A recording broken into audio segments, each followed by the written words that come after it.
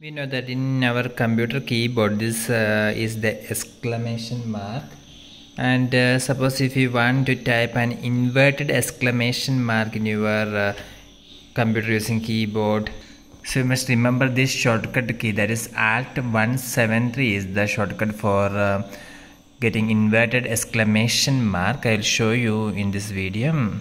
So this is the Alt key, so I must press and hold this Alt key, so you do not remove your finger from this Alt key, and at the same time make sure in your computer keyboard this number lock is turned on, that is number lock is enabled, and you must type here 173.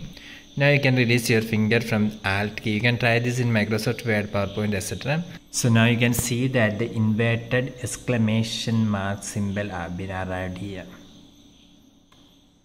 So this is the method, that is Alt 173. Hope this video helps you. For more videos like this, please subscribe our channel Engineers World Online. Thank you.